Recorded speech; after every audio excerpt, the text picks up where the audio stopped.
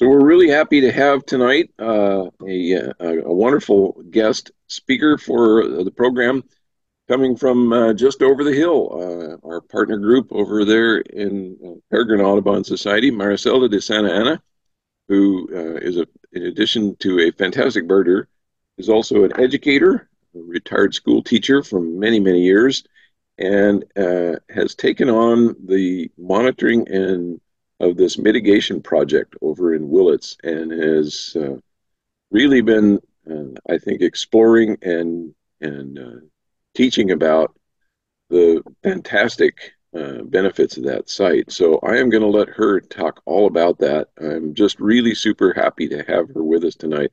Maricela is just a wonderful person, and I'm really happy that she's with us. So Maricela, go ahead and Oh, tell us a little bit more about yourself and then get into the Willits Bypass Project. well, thank you, Tim. Thank you for that wonderful introduction. I really enjoyed your birding information too, because I feel like we don't do that enough at Peregrine. We just want to get right into the program. Um, yes, my name is Marisela de Santa Anna, and I work for the Mendocino County Resource Conservation District on the Willits Bypass Mitigation Project, which is way too long to say, let me tell you. But it is a pleasure to do that project. Partly, I think I was hired because I did have my education background, and I'm also the project interpreter.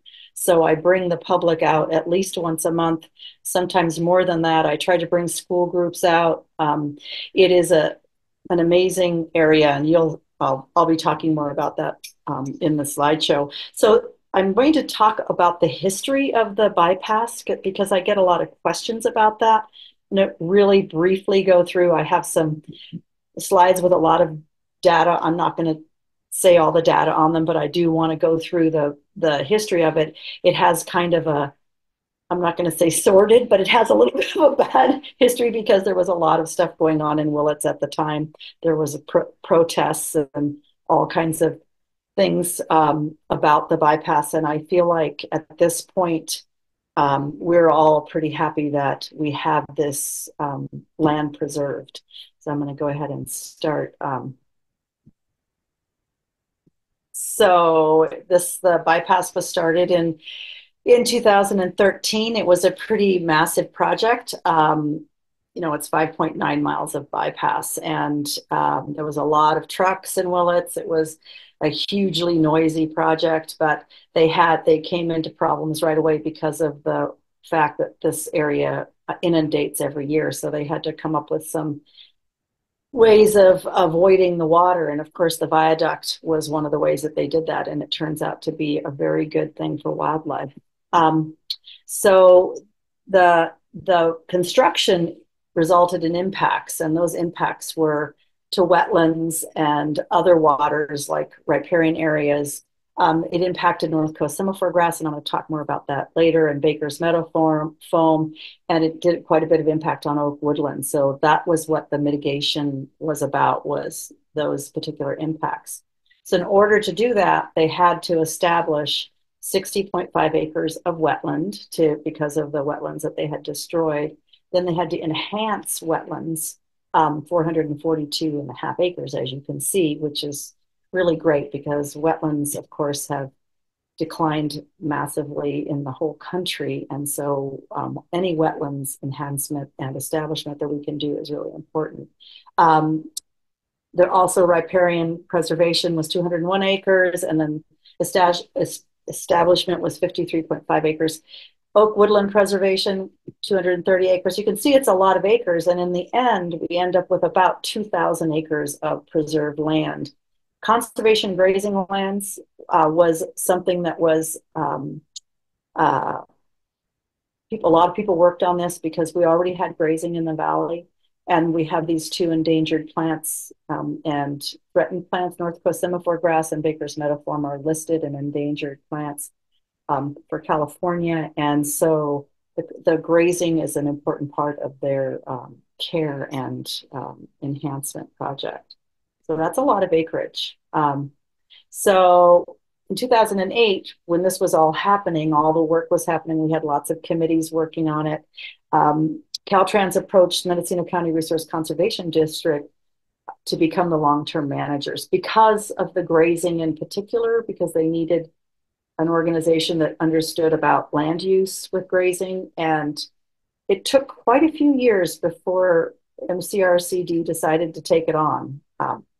Our our mission, and I work for the Mendocino County Resource Conservation District, and Stephanie Sierra is our executive director. Our mission is to conserve, protect, and I think restore wild and working landscapes to enhance the health of our water, soil, and forests in Mendocino County. So for a while, we had to really see how this project was going to fit with our goals and our mission.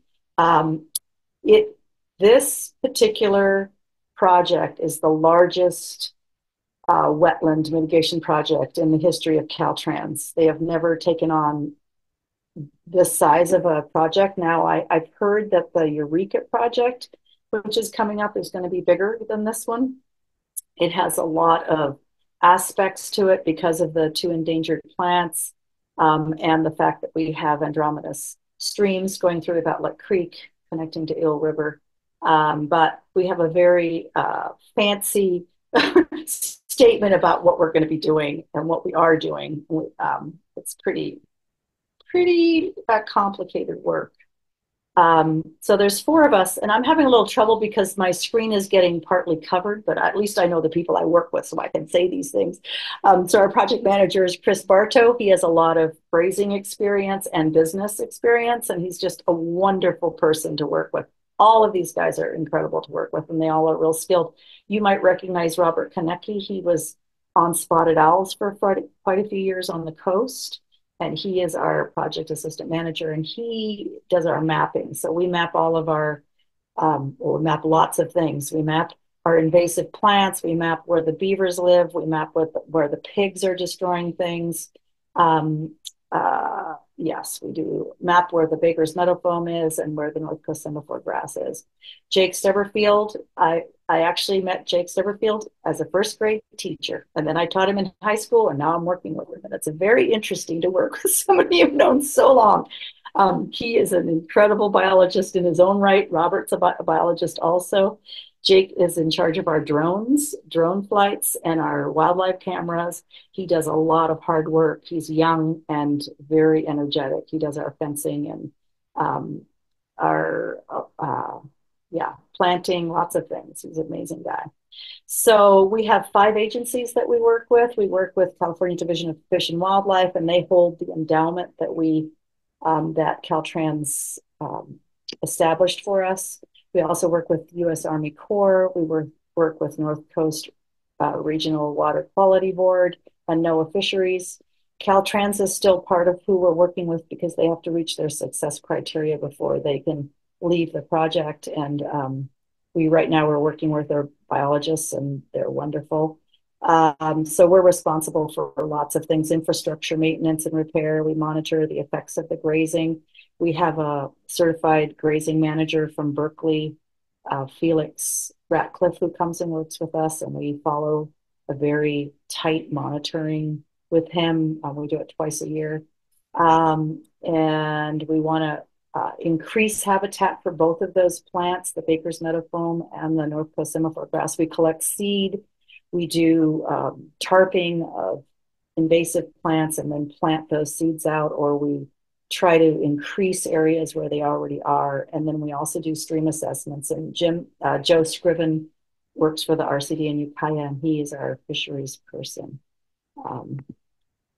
So I don't know if all of you realize, but this is what normally happens in Willits in the wintertime, is that this is our mitigation land. This is what it looks like. I have kayaked out there many times.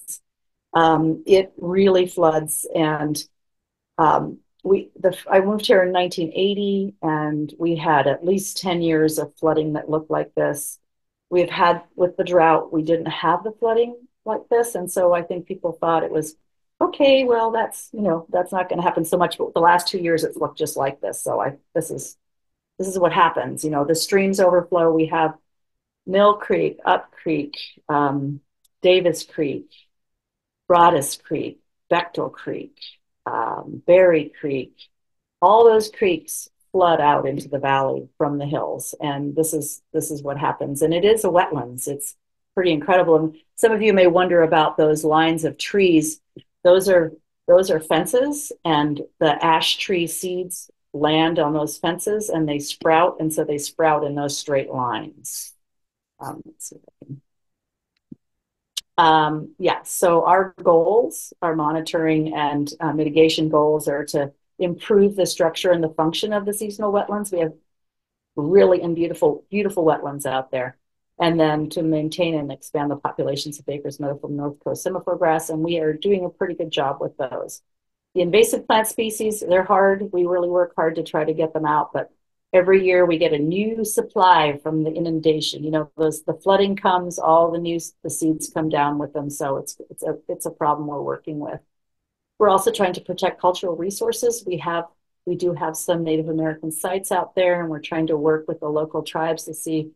We've got some of them fenced, and we want to work in cooperation with the tribes. And then we also have our grazing tenants. We have 5 leases, and that's a whole project in itself. They have to have their cows on at a certain point. They have to have their cows off at a certain point. We want them to have a certain number of cows out there. We use hot wire to put them into certain areas, though that hasn't really worked as good as it has worked in other places. Yeah, we use targeted grazing, and we work with the certified range manager. But there are large areas. There's 1,000 acres of grazing out there, so cows are part of the picture. Because we have so many cows, we also have 60 water troughs, and we really work with Cal Fish and Wildlife to try to have wildlife friendly troughs. Every trough looks like this. It means that birds don't drown in here, lizards don't drown, rats don't drown. We get wood rats in them. And so every trough has a wildlife escape on it. And so we have to keep inspecting all this system. We have wells out there that we maintain. So that's some of the work we do. And then, like I said before, the pulling of the weeds, there's a lot of work. I always come home to my own property and think, I just don't want to pull any more weeds, but we try to keep on top of it. We also use machinery in some cases, and that can work pretty good. So North Coast semaphore grass is a threatened grass that's only found in Humboldt, Sonoma, and Marin counties. Excuse me, not Marin. Humboldt, Sonoma, and Mendocino counties. And it's a beautiful perennial grass that can get to about 5 feet tall. We collect the seed and then plant it. We collect it in June. We plant it back out in November in areas where we want to increase its population. And we have done a really great job with North Coast semaphore grass. It has been also planted as plugs out there. It's an ongoing project with ICF, which is our botanist. They've been watching it pretty carefully. I have not been a grass person in the past, but I love this grass. It is a beautiful native grass. And the cows come in once the seeds have senesced and we've harvested the seed we want. We let the cows come in and graze it. They can graze it right to the ground. It doesn't seem to mind at all. It likes an understory. It likes a woodland. It is the understory of a woodland. And we have a beautiful 200-acre woodland that is now full of semaphore grass. It's really worth to come and see. And I do public walks to go see it, and the thousands of trillium that also bloom there. Baker's meadowfoam is very interesting. We have the largest population of Baker's meadowfoam in the world in the Willits Valley. It's a plant that needs inundation, and it's very tricky. We also collect seed and plant it out. Haven't had as much success with it, but maintaining the grazing and keep really paying attention to where it likes to grow has been really helpful for this plant. This is what it looks like. It is not your Douglas's meadowfoam, which you see in the ditches. Has a much smaller flower. The leaves are different. People always say, oh, I see that plant all the time. Well, you probably don't see this plant all the time because it has a really specific soil hydrology need and not the same as Douglas's meadowfoam. Okay, we also have been in charge of stream channel maintenance, but a few years ago, let's see, 2014, we began to see lots of beaver activity on the creeks, and we've been working with Cal Fish and Wildlife and fisheries in particular about leaving the work that the beavers are doing a really good job in the creeks, and rather than take away from what they're doing, we're really watching it and making sure that we don't have any obstructions to fish passage. But beaver dams are not obstructions to fish passage, and that's what we've learned from watching the beavers. So then there's the wildlife monitoring, and this is an aspect that's not it's not a lot of the proposal did not have wildlife monitoring, but because of Cal Fish and Wildlife and Chris in particular, he felt like it was really important that this aspect, of course, it helps us to see the biodiversity of the area.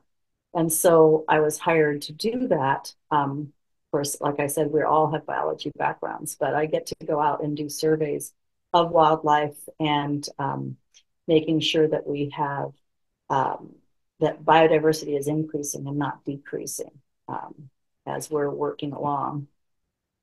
Tule elk came in 2016, the first one. It was a female. And as the years have gone by, and with the mitigation project and the fact that it has really been preserved and protected, we now have close to 90 Tule elk out there, and they add a whole nother aspect to the project. We do wildlife friendly fences. Jake actually developed this particular kind. It's PVC pipe with the wire goes through it. Originally, we used corrugated piping, but this works a lot better. All of our bottom wires have no hooks on them. They're not barbed so that the young can get through, because in the beginning, the young were not getting over the fences. And because they're such a herding animal, those young were actually, we had some loss in the Tule elks. So we have worked really hard to make sure they can get through. And then we're constantly watching these crossings, because when cows start learning to get over them, then we have to come up with a different way for the elk to be able to get over. We also, if they're broken, we have to keep maintaining them. Yeah, so we have a pretty nice herd.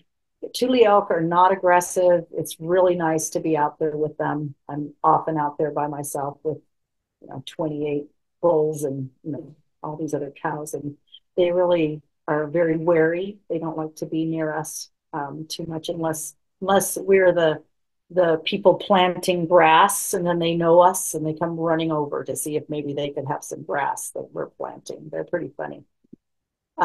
There's a lot of different wildlife here. People don't realize how many bears. I think one year we got 8 different bears on our cameras. We have bear dens out there because of the riparian areas. We have foxes and coyotes and bobcats, lots of bobcat. Recently, we had a mink show up, and I know that it is an animal that should be out there because it's perfect habitat for it. Black-tailed deer. Yeah, we have a lot of great wildlife. We put out 9 wildlife cameras in different areas, and we're always moving them around, trying to see what's going on out there. But what you're interested in, and what I do every year, is that I do a 2-week bird survey. And it was a survey that was put into the monitoring plan by Point Blue. It's 60 points, and it is throughout the mitigation land, except for that oak woodland, that upland oak woodland called Plasma. It does not have points in it, which I still do that site every year because it's got such great birds in it, and I just don't know why it's not included. But anyways, part of the reason why it was done was to see the difference between the grazed areas, the grassland grass areas, the riparian areas, and the wetland areas in it. So it was started in 2015, and so this was our 8th year. I think 2015, though, that data is not being used because it wasn't, it didn't get entered very well. I was not a part of that. It was the first year and people were, new to it. So as you can see, the findings, I can't see it. But anyways, Let's see, maybe I can uh, get this to go away so I can see these now. Uh, there we go. Okay, yeah. So in 2015, in the grasslands, oh, darn it. Hey, Nikki, are you there? Let's see if I can get this out of here because I'm not going to remember those numbers. Let's see if it have to go away. Nope. All right. Well, anyways, we had 8 identified grass sparrows, grasshopper sparrows. And in 2023, we had 15 sites. And plasma, which is not included in here, has at least 2 pairs that nest there. So our grasshopper sparrow population is going up. We do have Lawrence's goldfinches pretty regularly. Um, it's interesting because this last year, and I think people found this in a lot of places, our numbers were down from 2022 and 2021. But anyways, these surveys are comparisons between the different areas. So in the wetlands, the problem with the wetland survey is that some years we literally have to wear waders to be able to get out into some of the areas. And other years we don't. And so that I think makes a big difference about how many birds we see. Some of the birds out there. We have beautiful wetlands. The riparian areas always have had the most diversity and, of course, the most number of birds. So this year, these were the initial findings. We have lots of yellow-breasted chats, lots of sapsuckers, lots of western bluebirds. This year, we had a drop in species, not a drop in number of birds.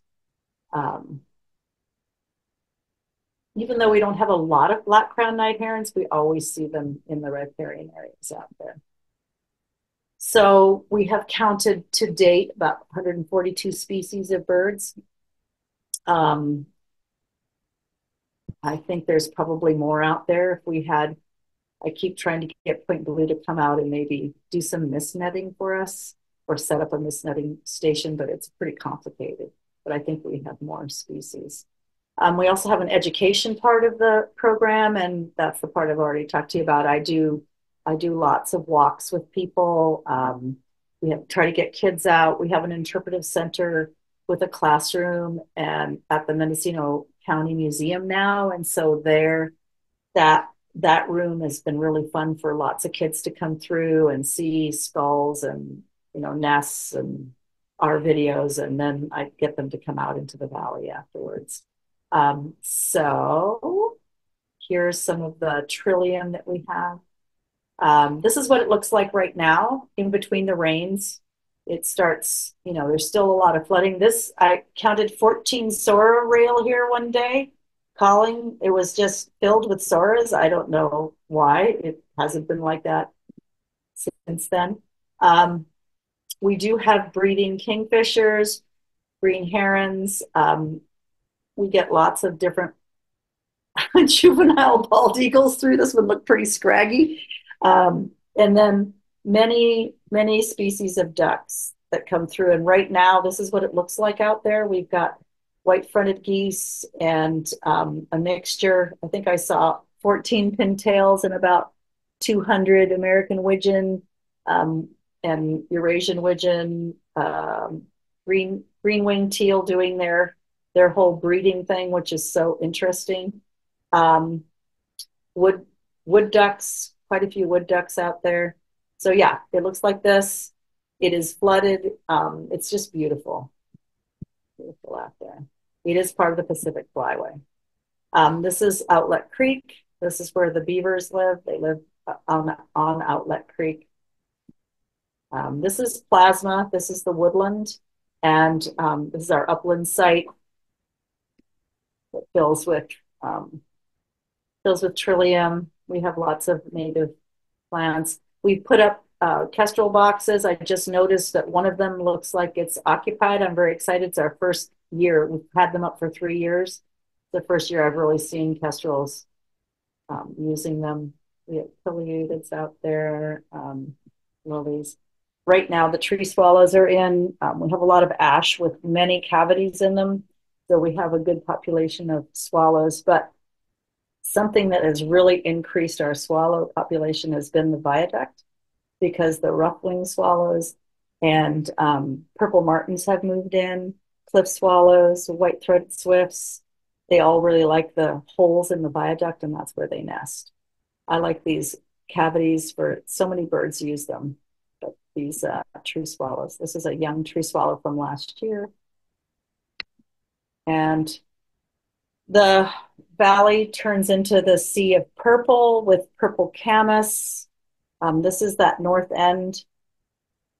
Um, we have many, many orioles that nest out there. These owls are nesting in the viaduct, in the joints, the flex joints. I see them almost every day when I go by. My 3 days that I work doing my surveys, I go by and these owls are, we put barn owl boxes up. So far, they have not used them. They'd rather use the viaduct. And it's a very noisy. I don't understand how they like that, but they do. Our bulls right now are losing their antlers. They're shedding. They're some of them are running around with only one on their head, but they're getting pretty mellow out there, without their antlers. And then our beavers have moved farther north. They were pretty far south for a while. It was easy to get to see them. Not them. I mean, I only have seen them twice actually, but get to see their work.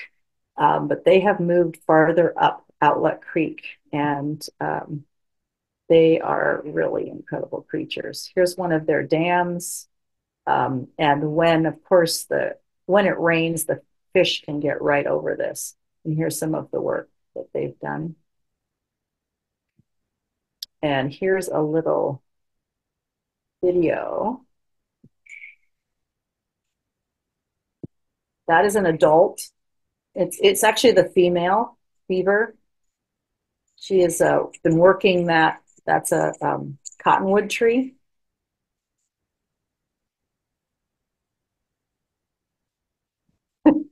That is a first-year juvenile beaver. It's pretty big. And they stay for a couple of years to help raise the young. And this guy seems like he just wants to play. And here comes this year's baby. Not this year's, but last year's baby. Born last year. But anyways, it's a baby. And they have quite a relationship, the juveniles and the babies.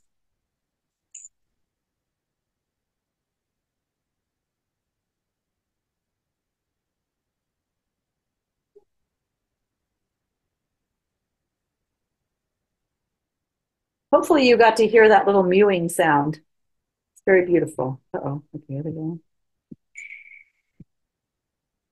We also put up wood duck boxes. They've been very successful. Unfortunately, the bears have also decided they really like them. So we have to really watch where we put them. This is a mom. I'm not going to show you this film, but I'll show you the next one. Oops.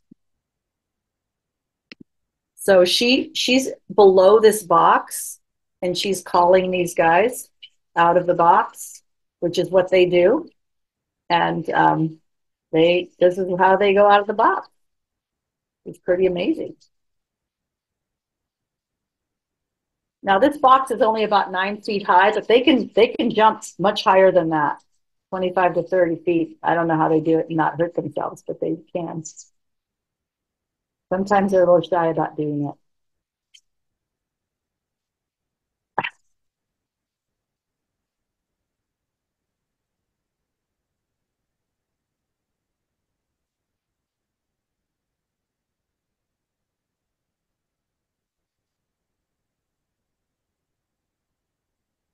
We have a couple really successful boxes. This is one of them. Every year we get wood ducks in it. The other 6 are hit or miss. That's it. Oh. So we counted 25 out of this box.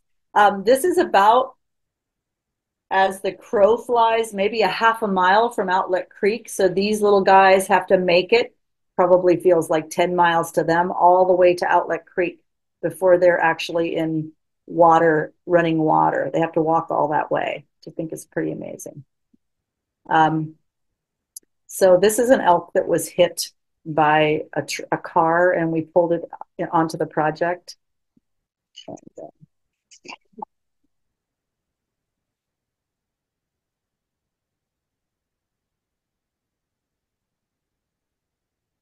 And, anytime we have a dead animal out there, there's always bald eagles that come in.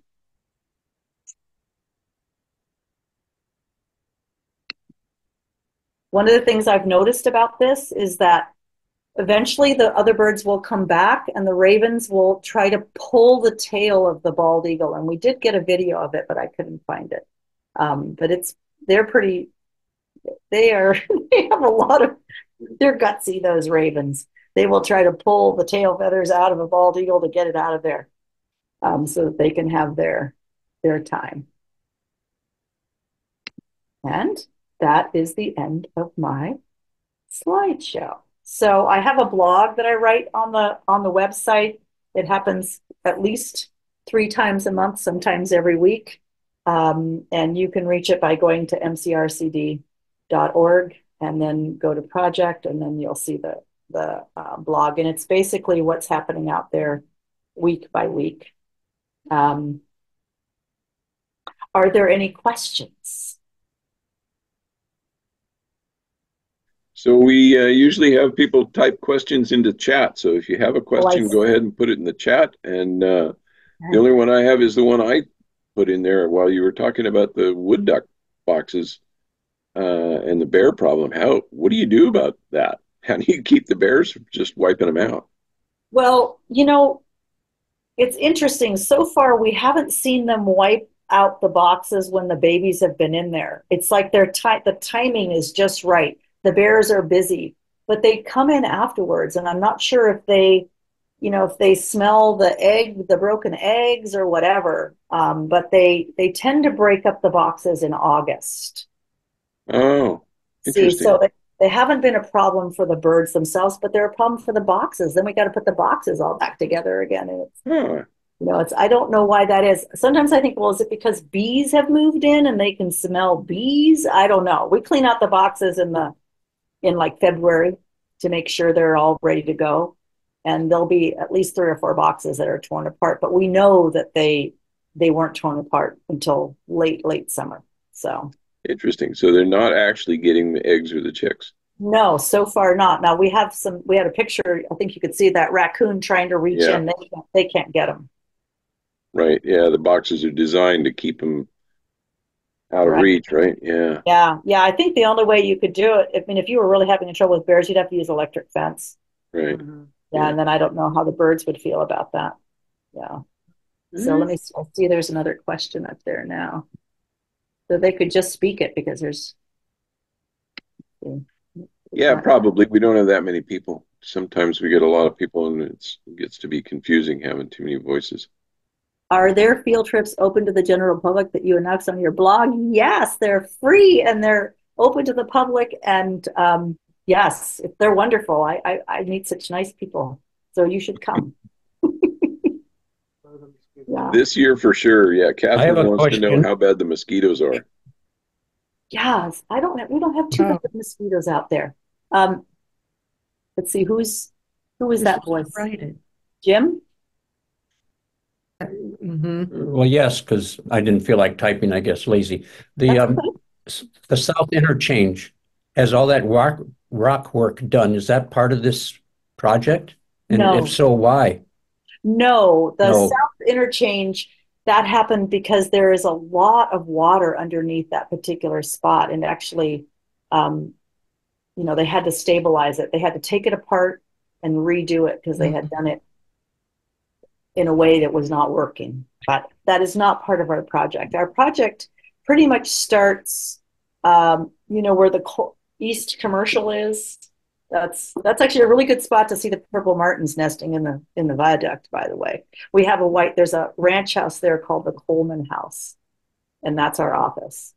It starts there and it goes all the way to Reynolds Highway. And then there's that piece that's on East Commercial. That's the plasma piece.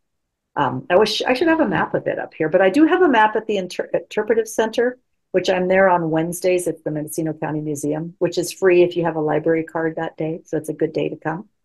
And you can see a map with all the mitigation lands outlined. Yeah, there's a lot going on. I think that there's, I mean, we've had sandhill crane and Dick Sissel, and I'm trying to think of some other strange birds that have come through. And I think that birds are always coming through, black and white warbler, but there's just, we don't have somebody out there enough to see them. Right. Okay. Just having you go there and do those regular surveys, it's amazing when you get any place where you do regular surveys. It's remarkable how many birds you turn up that nobody knew Yes, were yes, there. exactly. And I've just gotten I see this question here, and I'll tell you about the surveys. I just got an MOU with the city so that we can do 6 public um, uh, Willits wastewater treatment plant walks because they had it closed to the public. And, Mike Curry was doing this great job of keeping track. And then they told him he couldn't come anymore. And we're like, well, it's really important. We've got American bitterns nesting there.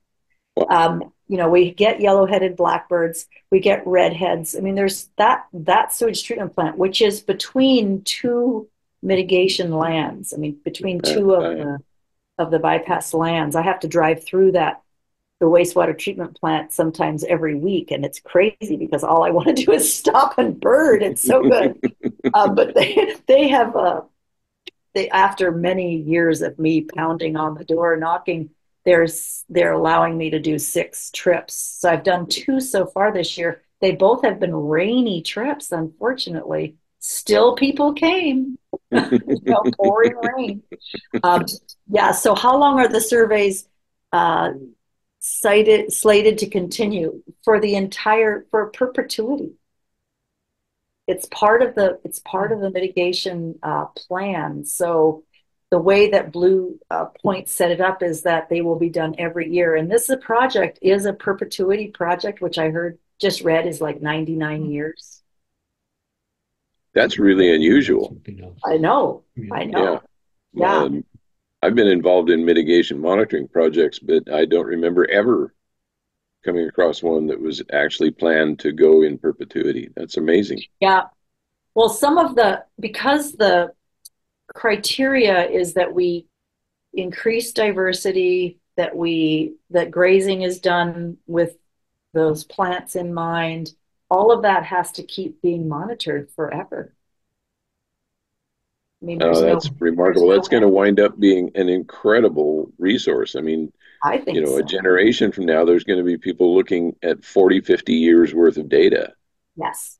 And they're not. 8 years is not enough. 8 years is definitely not enough. No. About the fluctuations that we've had. I would love to see it, 50 years from now. Exactly. Yeah. And we do, I mean, at some point, we would love to have some kind of docent program, an interpretive trail with signs, all those kinds of things. But until Caltrans is done with their part, we really can't talk about that because they need to finish what they're doing, which is they've planted 2.5 million plants out there, 80,000 oak trees, 80,000 oak trees. Wow. It's crazy. It is such a huge project. And they watered those trees for 5 years with water trucks. So we have some nice looking native revegetation out there. They took the riparian areas and they increased them in size, right? They widened them, which is how riparian areas should be, right? I mean, they should be 3 miles wide or even 10 miles wide. So they're working on doing that. And some of the areas have come back so beautifully. It's very exciting. I bring people who were very against the bypass out. And I feel like what happens is people see, yes, maybe we didn't need the bypass, though there's still people that still think that we did need the bypass. But it is such a benefit to have, these acres put aside and studied and restored and all those kinds of things. It's such a lovely, I don't know. I feel really good about it. That's all I can say. Well, It's it's nice to see what we can do in a positive way when you us. know, when we try. I mean, Yes. we accidentally do so much harm, and then it's remarkable in many cases how, I mean, I don't know that I want to say how easy it is, but it's remarkable how successful we It, can be at restoration when we it just put works. the effort into it. Yeah. Yeah. Plasma, which is that 200-acre piece, there are two oak woodlands in that area, and they were 5 to 6 feet high with Himalayan blackberry. Uh-huh. And in the 7 years that I've worked there, all that blackberry is gone. I mean, not, I haven't been pulling it out by hand. We've been using all kinds of things to pull it with. But what has happened is that now there's 1,000 trillium in there, and leopard lilies, and the North Coast semaphore grass is completely taking over the forest. It's so beautiful. So I take walks there pretty often in the spring because I want people to see that what can happen. And we can go right up to the fence where the neighboring property is still the same. It Hmm. looks like what the forest looked like before we began managing it. And it's pretty fantastic. It is, like you said, very hopeful. All we need to do is put resources towards it. I mean, this mitigation project cost a lot of money. Hmm. That's the problem, yeah. It was a problem, but there were a lot of agencies who said, Caltrans, if you're going to put this bypass in, then these are the things you have to. And there was a group from the environmental center who were very involved too. So they had a say at the table, basically, about what needed to happen. And I think all that together made this pretty amazing Yeah. mitigation. Yeah. So, well, I hope people will come and see it. Yeah. I need to come over. When do the grasshopper sparrows show up? Probably the first week of May, it might be a really good time because they're singing away and you really Uh-huh. get to see them. Yeah, it's fantastic. I mean, they're on the fence posts. I've been on field trips where we've been searching for the grasshopper sparrows. You don't need to do that very much out there. They're very you can see them very easily. Nice. Yeah, that'd be great. I'd love to have you out, Tim. Love to come out. Yeah. Well, we'll put it on our calendar and make it happen. Okay, that'd be great. And yeah, and I wish I could get out to the coast more. I mean, like I said, there's just always so many beautiful things happening out there. Oh, let me tell you a story that happened to me today. I was out in the north end, and at the north end is where the biggest wetlands are, and there's lots of heard a big racket, and there was two red-shouldered hawks, and they were chasing this incredibly beautiful golden eagle. And I thought, Ah, well, that's not a problem. These are little tiny red-shouldered hawks. Well, that eagle hit a wire, and it must have gotten shocked because it fell right down on the ground on its back. So holy I thought, cow. do you think it hit both wires and it got a shock from that? Because it was going through the wire. I don't know, but there it was on the ground, on the road, Reynolds Highway. And I walked over to it. It flipped over and then tried to fly and it got stuck on the fence on the other side. So I thought, okay, I'm just going to stay away from this bird. Somebody else had stopped and they were really concerned. They had this carpet. I said, no, no, no, we're not going to touch this bird. We're just going to leave it. And then it got up, flew right over our heads and ended up in the cow corrals in the corner, and I thought it banged into that. And so I thought, oh no, this is it for this bird. So I came around the corner of there was a tree there and tried to see. I tried to see what it was doing, and had its talon through the fence, but its head was on the other side. I just figured it had broken its neck or something. It was just really sad. But I stepped on a little twig and made a snapping noise, and it immediately turned around and looked at me and flew out of there so fast, Ah, and then chased by the two red-shouldered hawks. I just thought, what the heck? Leave him alone. But anyways, he got away. But it was quite an event. That's all I can say. Isn't it amazing the drama that you Yeah. sometimes get to witness? Yes. And that's what it felt like.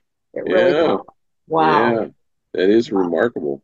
That's Yeah. weird though. I mean, it couldn't have gotten itself shorted between wires, or it would have just killed it.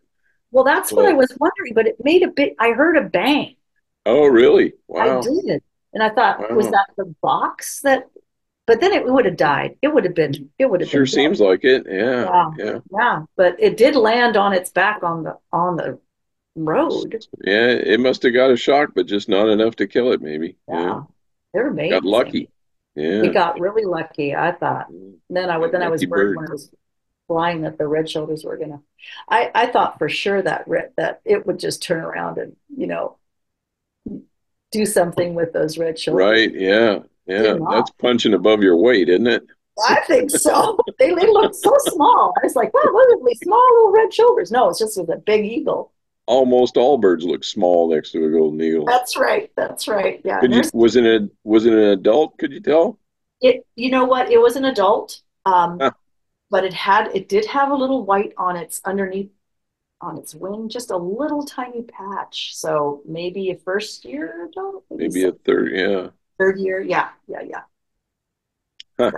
Third year. But I don't know. It seemed like it wasn't why would it, I don't those were big wires too. I'm surprised, and they're always there. And this is a pair that lives up on the hillside across from mitigation land.